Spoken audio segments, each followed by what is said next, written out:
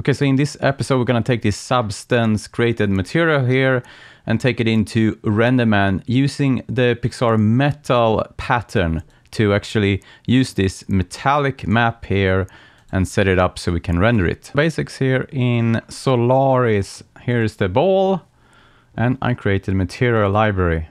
And inside this, I have a PxrMetal builder node in my example here. I'm just gonna go into this one, and this is the workflow here. And now let's create this from scratch here. So I can do this here either in a PxrMetal builder node. Let's do that. PxrMetal builder, like so. I'm just gonna jump into this. Oh, we can say metal 2, like this, and go inside. And the first ingredient here, we want to have a pixel surface and pump it in there. And then I'm just gonna go in here to my other node here and take all of my texture read nodes. But essentially Pixar texture, like so, is the texture read node. And I'm just gonna browse to my location. I'm just gonna take my base color, utility here, except plug this into my diffuse here and see here what happens. First off here, diffuse color. I'm just gonna assign this new material, metal 2 here, into the material assignment. Go to this one and render and see here what we have at this stage here. So you can see here we don't have any metallic going here at the moment. So now let's jump back. I'm just gonna take all of my maps that I used here, copy and paste them. So this one is the diffuse here. Let's take a look here and name this properly as well.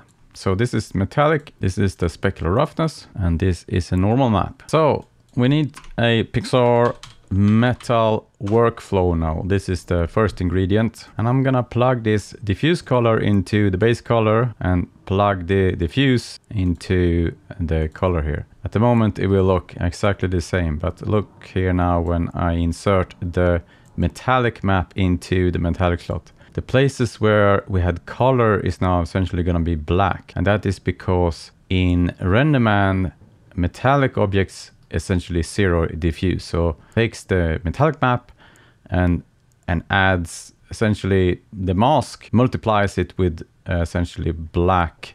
And then you get some extra outputs here that is meant to drive the specular response. So you get the face and edge color. So if I hover over this one, it's a bit hard to know which one is which here.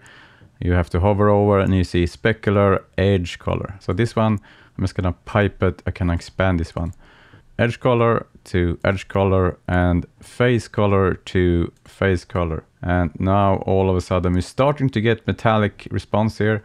However, the roughness is not correct yet. So we're gonna take my roughness, specular roughness there, and there we go.